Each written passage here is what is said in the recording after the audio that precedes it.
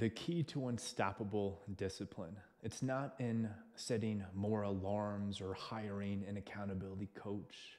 Those things are great, but to activate unstoppable discipline so that you can do more and so that you can be more and so that you can live more life, you only need two things.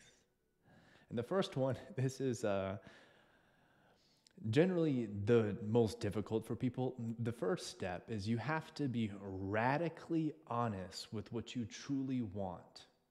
And I encourage that you stop scrolling, you take a moment to get away from everybody and everything, and you create some stillness, some silence so that you can be sensitive enough to really tune into what you actually want and so that you're not caught up in everything the world is trying to tell you you want. So step one, you have to be radically honest with what you really want.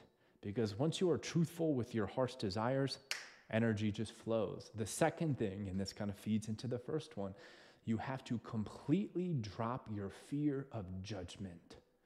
Stop caring what anyone is going to think of you ever, and just be yourself and allow the chips to fall as they please.